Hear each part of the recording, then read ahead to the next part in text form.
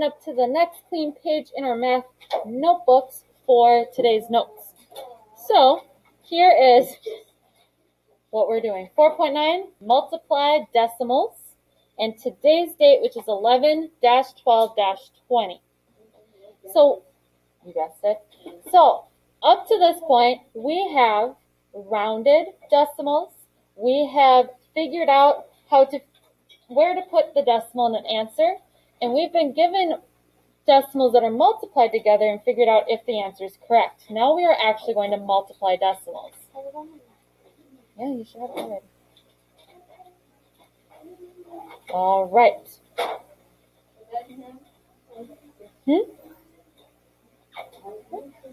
Okay, so do you guys remember how when we were multiplying a decimal and a whole number, it was the exact same thing except at the end, or it was the exact same thing as multiplying whole numbers, except at the end we just added the decimal point? Do you remember us doing that?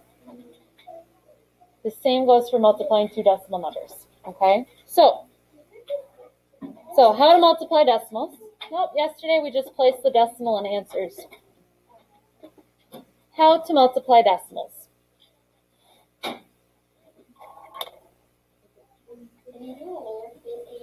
Yes, that's up to you. When I write like subheadings, I like to capitalize them, but that's up to you. It's your notes.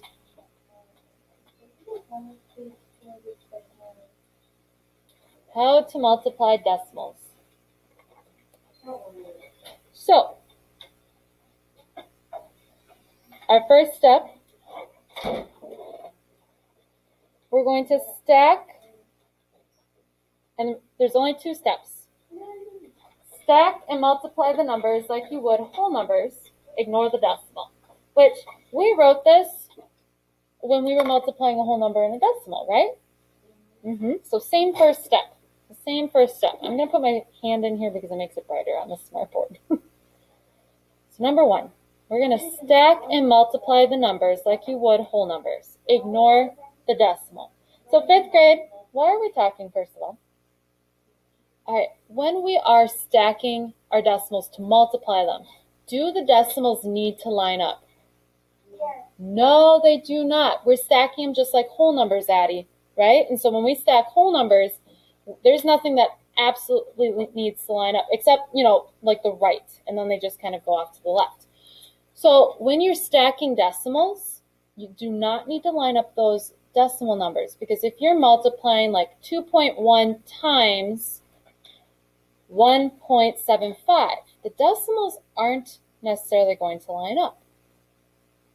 You just stack them like they are whole numbers, and you ignore the decimal to begin with. Put a thumbs up on your desk when you have this written down. Awesome. Thank you, Addie and Layla. Thank you, Michael and Allison. Thank you, Elena and Emmy and Chanel and Grayson. We're going to have a practice problem, yes. So I should practice hard. Not yet. Awesome. Thank you, Senna and Mackenzie and Will. And not yet. And Iosius.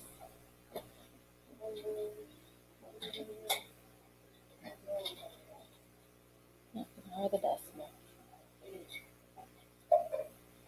Thank you, Frankie.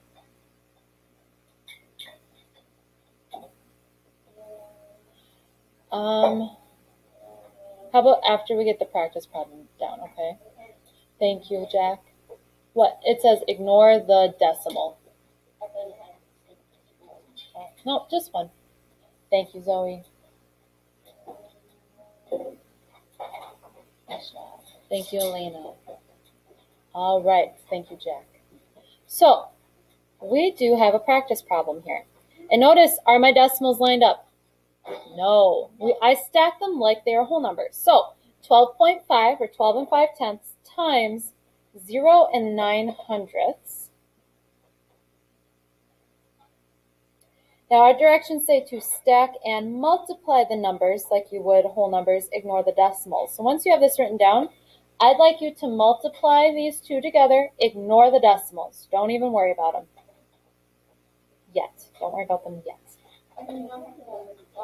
So pretend the decimals aren't there and just multiply them like they're whole numbers. So get started on this, then give me a thumbs up when you have this one solved.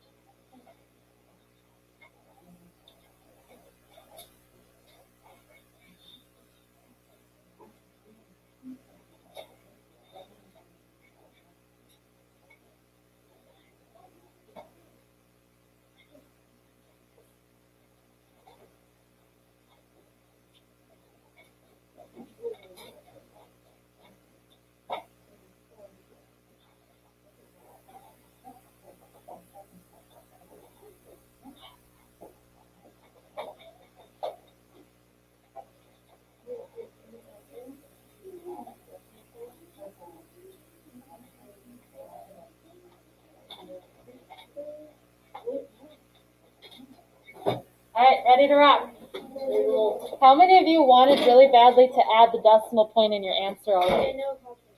Yeah? Okay, well, let's see. Let's first solve this together.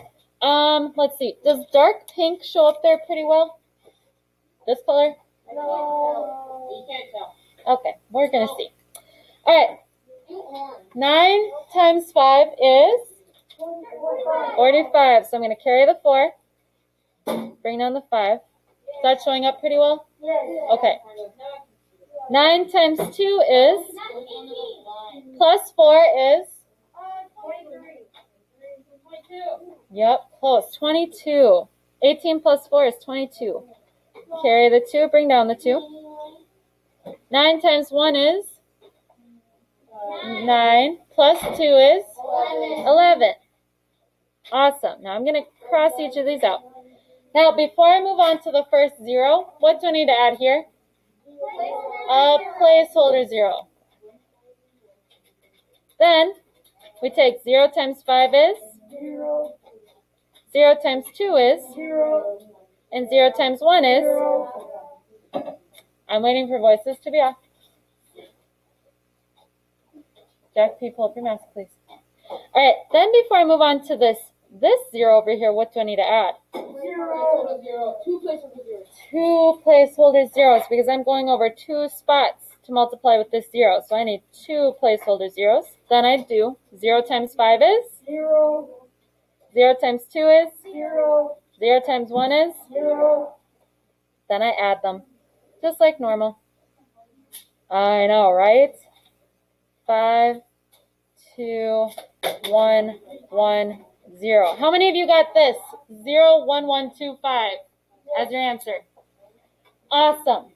Then we have our second and final step, which is, okay, it looks like a lot of words. I will paraphrase, and if you want to write the paraphrase down, you can. Listen, please. So, listen, you can write this down instead. Count the number of decimals, count the number of digits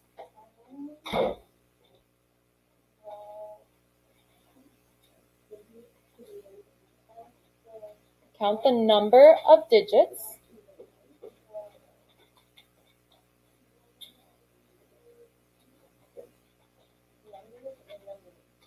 count the number of digits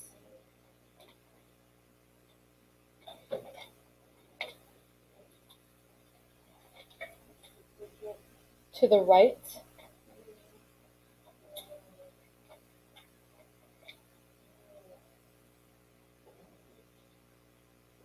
of the decimal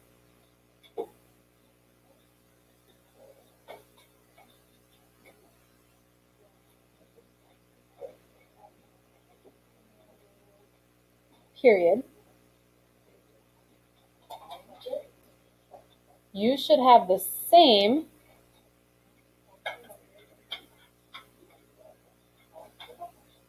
count the number of digits to the right of the decimal, and then you should have the same number of digits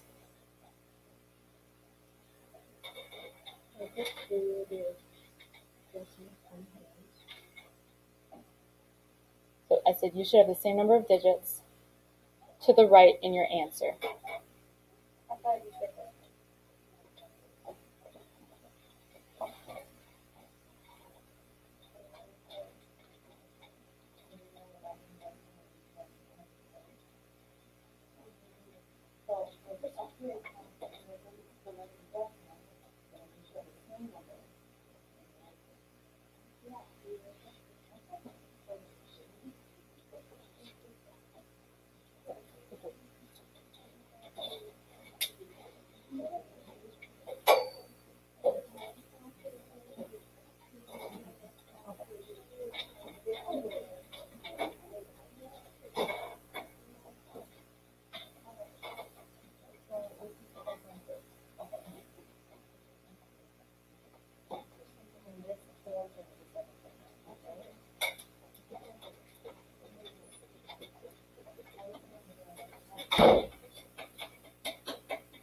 Then, if we do that,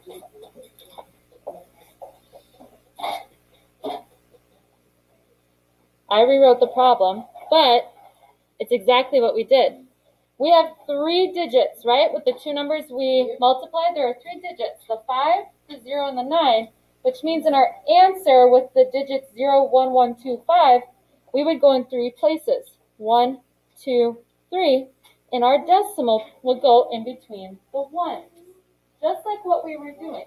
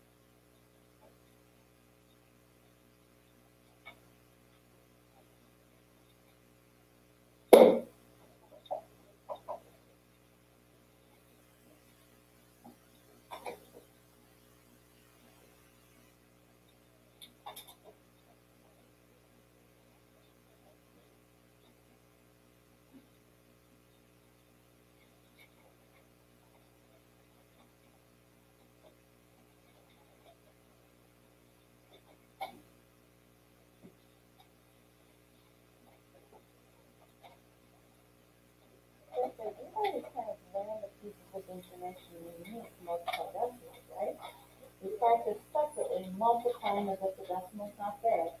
And we practice separately counting when our two factors we're multiplying, the amount of digits to the right of the decimal, and figuring out where the decimal goes in an answer. Now we're just taking those two skills and putting them together.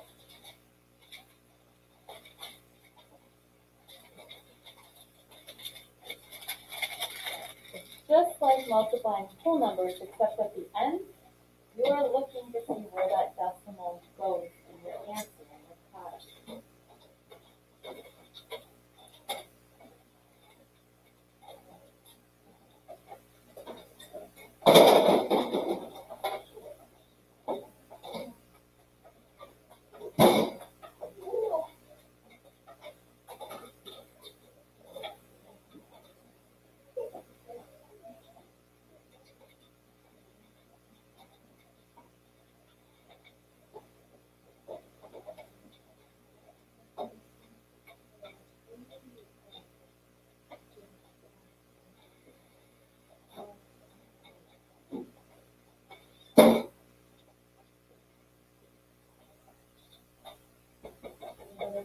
Finish up these notes as you're on the screen.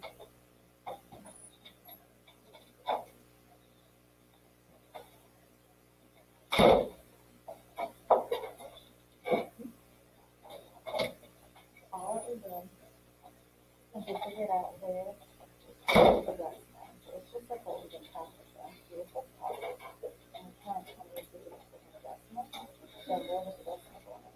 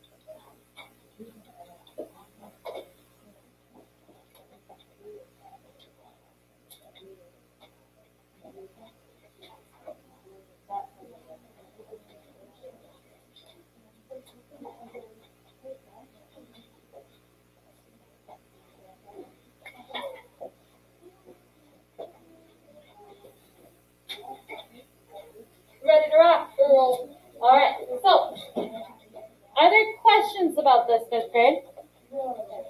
Is multiplying decimals a little easier than you thought it would be when we first talked about it? No. I thought it was meant to be. Oh, you thought it was going to be easy? Okay. So, we have 3 quick practice problems. Now, you've noticed I've stacked them for you. On your homework, they may not stack them for you. So, you just make sure the right lines up, and then you just go out from there, just like with whole numbers. So go ahead, get these 3 practice problems written down, and then you can immediately start solving them. Is this my last time? Yes.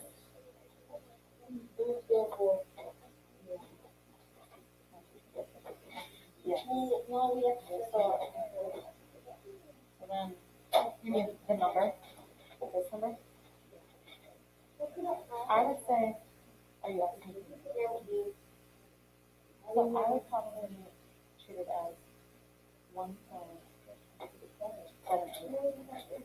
Okay, 1.8.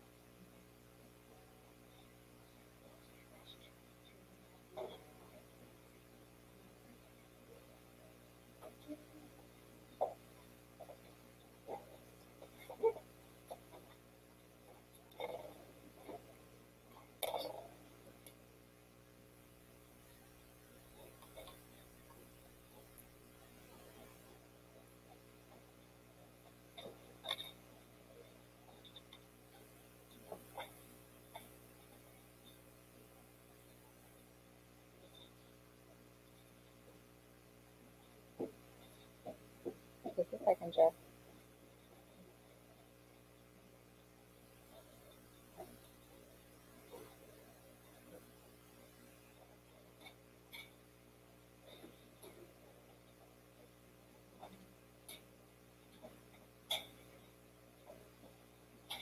Oh, that's actually 3.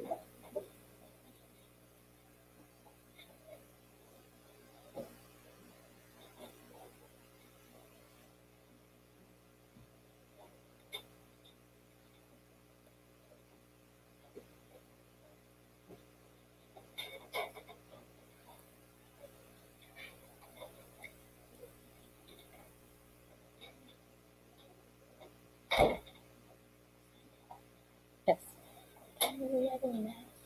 We're gonna head up in a minute or 2 here. Okay. Yeah, why don't you go ahead?